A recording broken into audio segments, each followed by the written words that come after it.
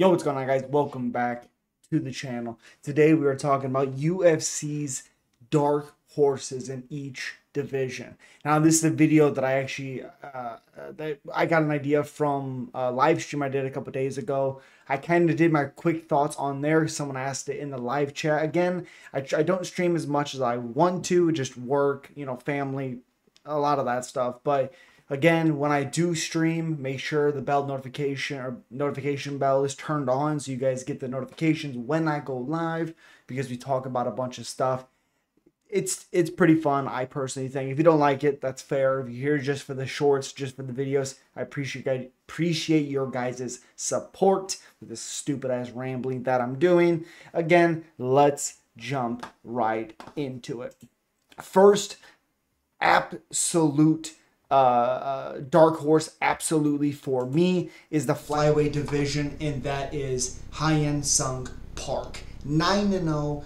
Again, flyweight division. He's only 28 years old. The reason why he is the dark horse, that he's a dark horse to me personally, for one, again, he's 28 years old, hasn't fought, but twice in the UFC. It's just the way he's able to make these fighters look. It's the way he's able to, how fluid he looks. Of course, there's always room for improvement. There's nothing been perfect about anything, but it's his age. It's just how he fights. It's just the defense that he has. You're gonna go far in flyweight when you have, you're not great in one area. He has pretty good striking, really good grappling. It's just there's so much. If he's at the top of his game, because we haven't seen that yet, I don't think. I'm like, well, there's so much room in a division that really needs that breakout star. So I really like Hyun Sung Park a lot at 9-0, and he is my dark horse for flyweight division. Next, personally, has to be Montel Jackson. And at 14-2, this guy is so underrated. I know he has 2 losses. I know he's 32 years old. Somebody has to start paying this man some respect. At 9 finishes, 8-2 in the UFC, both by decisions, both by very good fighters. The Ricky Simone one right now doesn't look good, and that's only because of the fact that Ricky Simone right now hasn't been looking very good.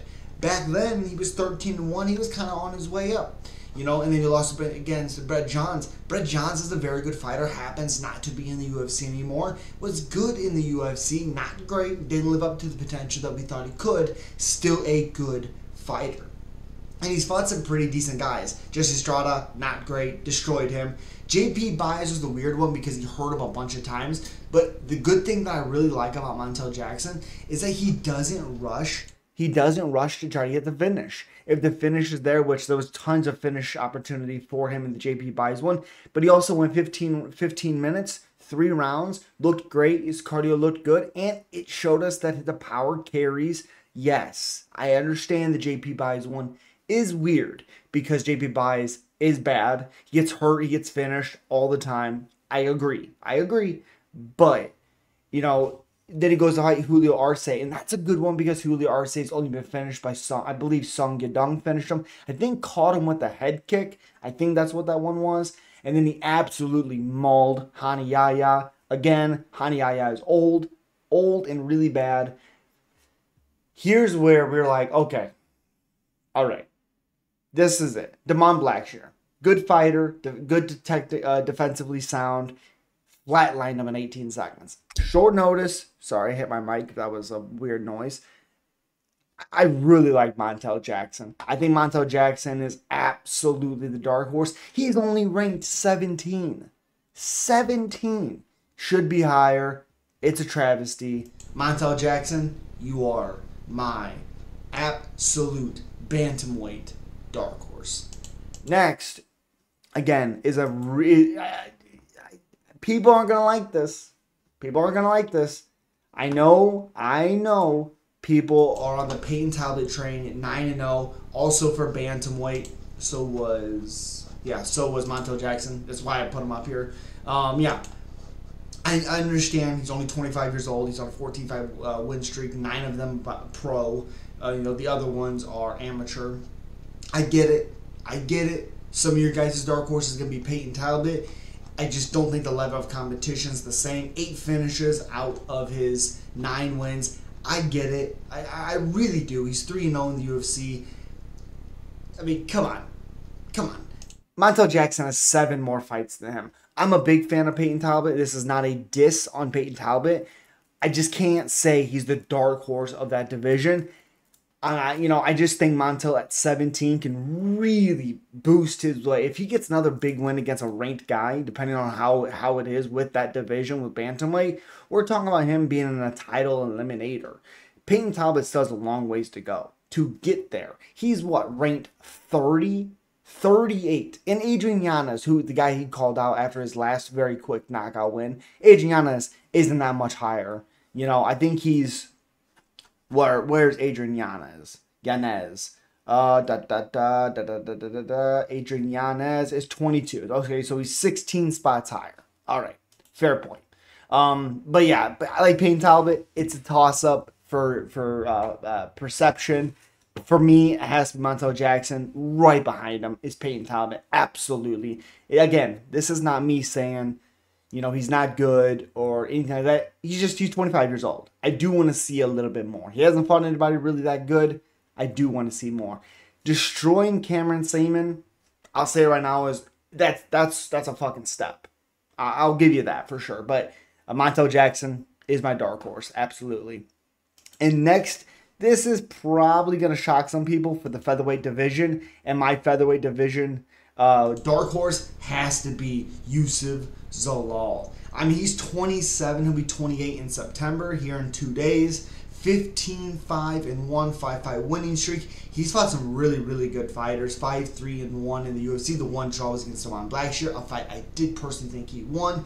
Left the UFC, got cut from the UFC. Only the losses are 3 decisions. He's never been finished. 12 finishes out of his 15 wins. Destroyed Jarnell Aarons. Had struggled on the feet a tidbit if you watch that fight. Picking his moments, doing all these things, staying safe. Got the takedown, or gets his back, gets the rear naked choke. Mauls Billy Q, somebody that I don't believe was finished or submitted at that point. And then again, had some kickboxing experience, some boxing, some kickboxing. And his 3 losses, Ilya Taporia, Sung-Hoo Choi, who at the time was on a run, not so good now, and Sean Woodson. Not a bad loss, because Sean Woodson right now is on the up. I mean, that's the reality. Maybe he didn't really beat anybody great. Also, his first loss was Chepe Mariscal, who's also very, very good. I just really like the experience of Zalal. And the big thing for me with Youssef Zalal is just the way he fights. It's a little bit safer of a style, but he has good striking. He's very good defensively, and he has very, very good grappling. He's very heavy on top, it seems. When he is fighting these fighters, it seems when he's able to get these guys in certain positions, like their backs, he seems pretty damn strong. So, again, featherweight dark horse has to be Youssef Zalal. Next, I was a little bit of a doubter for this fighter right here. I just had some questions, and he answered all of them. Next one, Joel Alvarez. I'm so used to Joel, but Joel Alvarez, 31 years old, 2-fight win streak. He's 21-3. Lightweight, absolute dark horse for that division. I'm a big fan of Elvis Briner. I think he, even on a very bad weight cut, as we've seen with Elvis Briner against Orabai, which a lot of people are going to think Orabai was going to do that anyways. Orabai was kind of exposed a little bit in that fight. You're able to get certain positions you don't want to continue giving up. Briner just didn't have it to do what he was able to do before that. This was the guy that was on a crazy win streak beforehand. So Joel Alvarez went out there, was the first guy to finish him, hurt him with I believe a big left hook, counter hook, as Elvis Briner was blitzing him, and then was able to finish him. What is that? Jesus. 21 finishes. Obviously, he's never been to a decision before. That he won. He did good, have a loss right here by decision, which I believe, if Oh, I guess it wasn't. It was Damir Ismagulov. Well, yeah, again, it was in the UFC. So, yeah.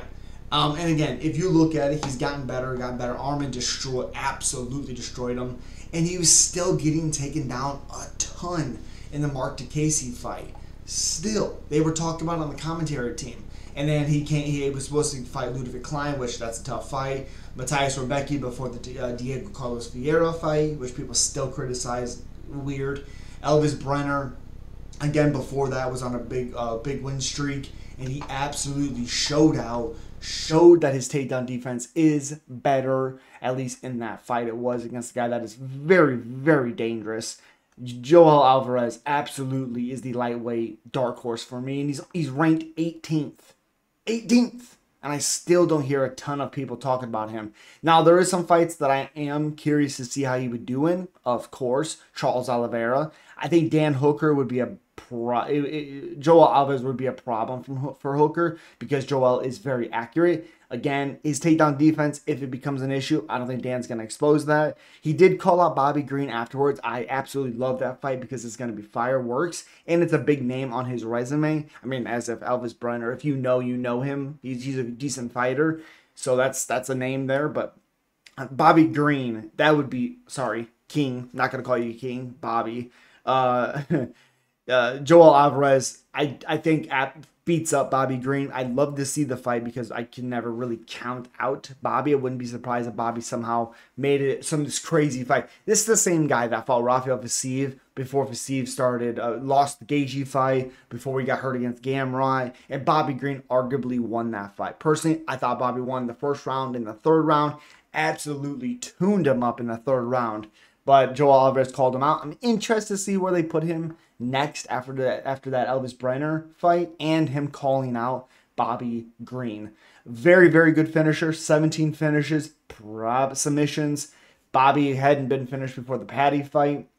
I wish he didn't go out cold because I think it's an automatic 60-day suspension. If he would have tapped, he could have jumped right back in there. But again, couple months, 1 or 2 more months, expect probably that matchup to be announced. That is my dark horse for the lightweight division, is Joel Alvarez. Next, I know there's going to be some people, but they actually moved the other fighter that I was going to pick into the rankings. Sure, fair, I guess. But has to be Carlos Pradas. Michael Morales has now moved up into that. I think he's 11 in the rankings now. So he's not my dark horse. I know he's younger. I get it. Fine. Just to me personally, a win over the Leech is much bigger than Neil Magny. The Leech at one point was very, very highly ranked. I don't think Neil Magny was ever that high ranked. Maybe he was at some point. Maybe. But again, I just really like Carlos Pradas. And again, he destroyed the Leech. Not a close second in that fight. 18 finishes. Has been finished 5 times in his career. It's been a while since he was finished. It was all the way back. Let me see. It was all the way back in 2017. He was finished by Makhil Romachuk. It was a long time ago. No, is it really? Yeah. But yeah. Anyways.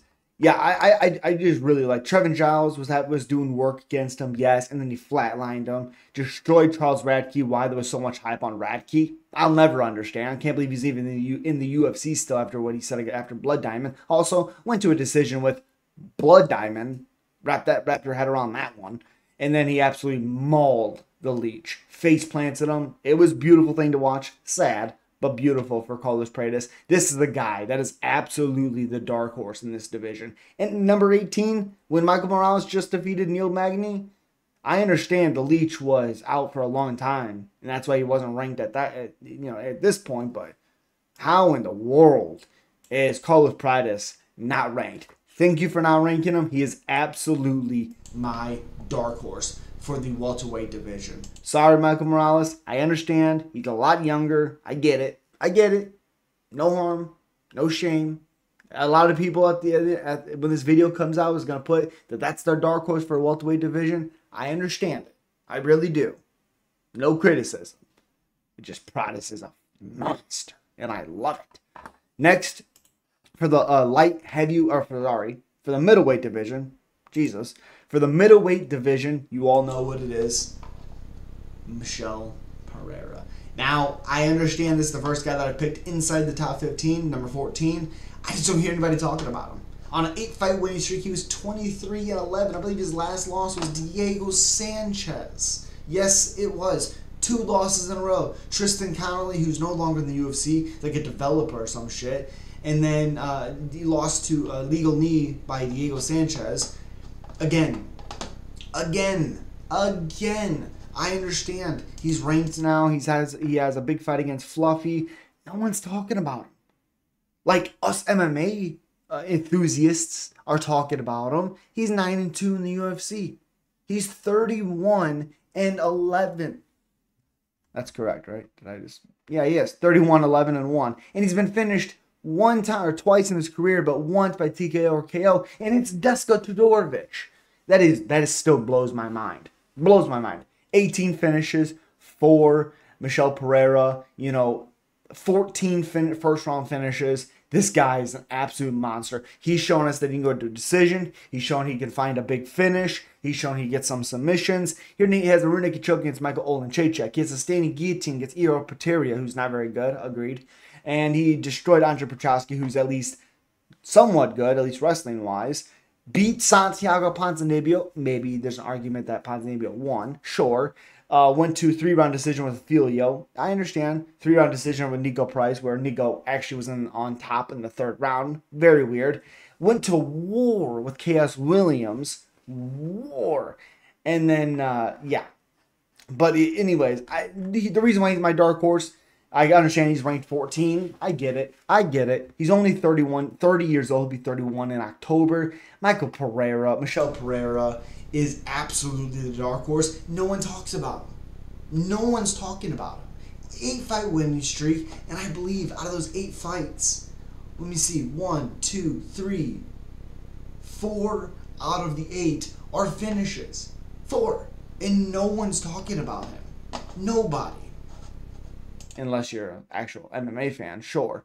But I don't ever hear about him. Oh, he can make a run. He needs a top tier fight. I mean, again, I know he's fighting Fluffy, but where's Fluffy ranked? 13? You give him the number 13 guy on this big of a win streak? I don't understand it. I like Fluffy a lot. Come on. I always feel like he's fighting down a little bit. I don't understand the matchmaking on this one. I really don't. But that is absolutely my dark horse for the middleweight division. I mean, this guy's so well-rounded, and he's slowed down the antics. What that made him tired in the Tristan Connolly fight. If you watch that fight, he was doing work literally until he got tired.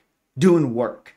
He's more calm now. I believe it was also in a different division. Obviously, it was. I think it was the welterweight division, and now he's up a weight class where he's done work. So, again, if you took a shot every time I said work, you'd be freaking an alcoholic right about now. But, yeah. Anyways, Michel Pereira, my middleweight dark horse. Next is a guy that just lost. I know he's still my dark horse. That's Vitor Petrino.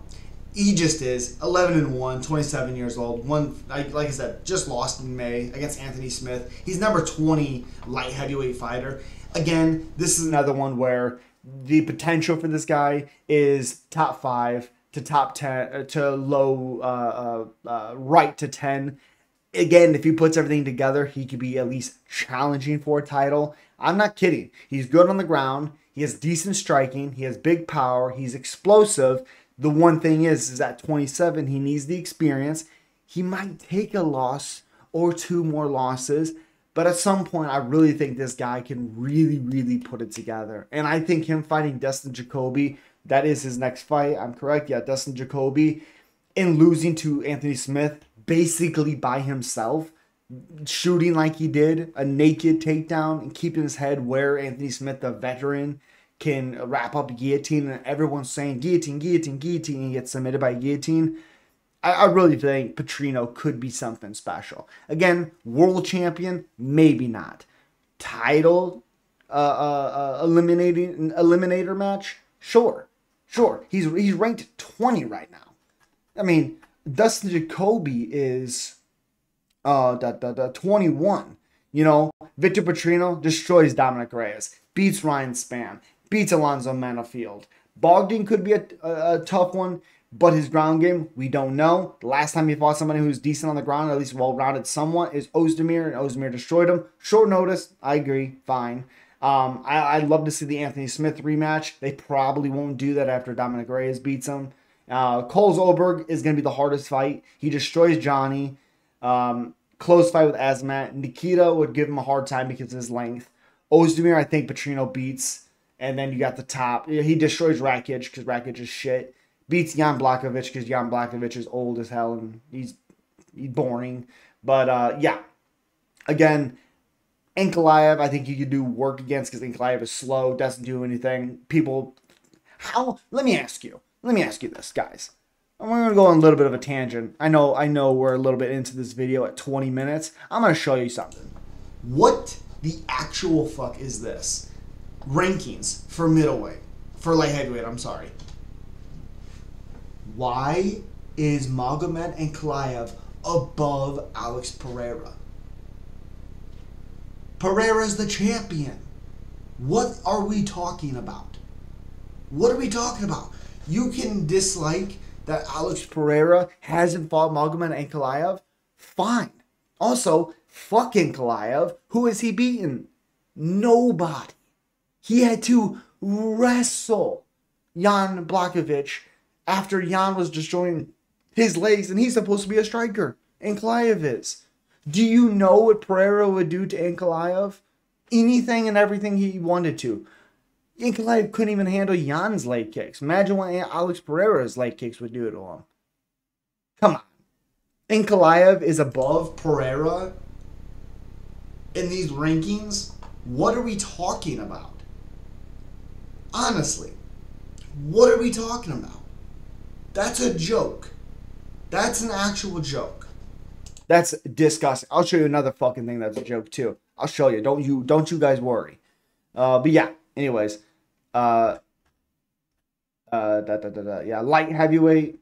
Oh yeah. So yeah. Victor Petrino is absolutely the dark horse for me personally. That's my light heavyweight dark horse in that division. So Victor Petrino, sorry for the rambling. Got to get a thing out there though. And this is gonna confuse a lot of people. I just think with the style of the fighting that he has, he needs to fix his cardio. But I just think he can do a lot in that division because of his style if he can fix his cardio. I'm taking a bit of a reach, taking a bit of a gamble. I'm going to give you a second to think about who you think I am saying the dark horse is. All right, there's your couple seconds. Shamil Gaziev. I know he's 13-1. I know he just lost against Jairzinho. I think 9 times out of 10 Shamil beats Jairzinho. I'm sorry. He lost that fight because his cardio just completely failed him. 11 finishes, 8 first-round finishes. Again, he should have done more against Dontel Mays, but he absolutely mauled him. Could he have finished him? Sure. But he showed a better cardio in those 3 rounds. Not perfect at all, but he's number 19 heavyweight fighter right now. Again, I just think if he can fix his cardio or at least figure out how to manage his gas tank a little bit better, he can do a lot of good things. I think that's the reality. Also, who made these heavyweight rankings? Please, who? John Jones is the fucking world champion. He's 5. Oh my god. Oh my god. Also, why is Cyril Gane above John Jones? Why? Why is he above John Jones? John Jones got fucking injured. That's why he hasn't fought. Otherwise, he would have already fought Stipe Miocic. He'd be on his way to fighting Tom Aspinall. Why is Cyril Gane above John when John said, "Here, lick my cup. I'm your daddy"? Oh my god. What is that? Tom Aspinall, how are you number 1? You are not the champion. That is John Jones. Tom, you have fought nobody. You've fought nobody. I don't care that you beat Curtis Blades. I don't care that you beat Sergey Pavlovich. Alexander Volkov has a better resume than you. Alexander Volkov has a better resume. Congratulations, you took him down and you submitted him. The Volkov, not Volkanovski, the Volkov we have right now is a better Volkov than when you fought him. You have not fought Cyril Gane, you have not fought Jailton Almeida, you have not fought Volkov. Oh, you did fight Volkov, sorry. You haven't fought Cyril Gane, Jailton Almeida, Derek Lewis, Jairzinho, Taito Avasa, Marcus de Lima, Romanov, Nascimento, I think you did beat Nascimento, actually. No, you didn't. You didn't fight Nascimento. What? What? You haven't fought anybody. Cool, you beat Curtis Blades. Cool, you beat Sergey Pavlovich, who's not good. Spivak you beat when he was younger. Tybura, yeah, you beat 2023. Tabora, you beat him in the first round. That's exactly, yeah, shocker there. Who? What? What are we talking about? What are we talking about? Why is John Jones number 5? He's the champion. Guys, get your head out of Aspinall's ass. Aspinall hasn't fought anybody. He's on a 3-fight winning streak against who? Tybura? Pavlovich? Curtis Blades? Do you know what John would do to all of those guys? Maul every single one of them. Every one of them. What are we doing here? What are we doing here? I'm so confused. It's mind-boggling. But again, Shamil Gaziev, absolutely my dark horse. Again, this is going to piss some people off. Bring it on, bitches. Again, put your comments down below. Let me know who your guys' dark horses are in each division. I'm going to read all the comments. As you guys know, I will get back to you for sure. You're going to be a little bitch about it. We can go back and forth. Feeling a little feisty? Feeling a little feisty? But again, thank you guys so much for the support. You guys are absolutely unbelievable. For all you members that I have out there, No Chill, Ball Juice of Zeus, that colostrum, you know who you are. Oh, shoot. I think. Okay. Well, let's give the. Hold on. Let's see. Let's see. Ball Juice of Zeus, Mike L, thank you. Larry CTM, thank you very much. River Rat, Ventrius, Bitsy, Northwest, and No Chill MMA. If you guys aren't subscribed to No Chill, make sure you go subscribe. And again, thank you guys so much for your contribution. You guys are absolutely incredible. If you want to become a member and get these videos a little bit earlier, please make sure you do so. And as always, subscribe, like, comment. I'll see you guys at the next one. Ooh, just gonna piss some people off. Bring it on.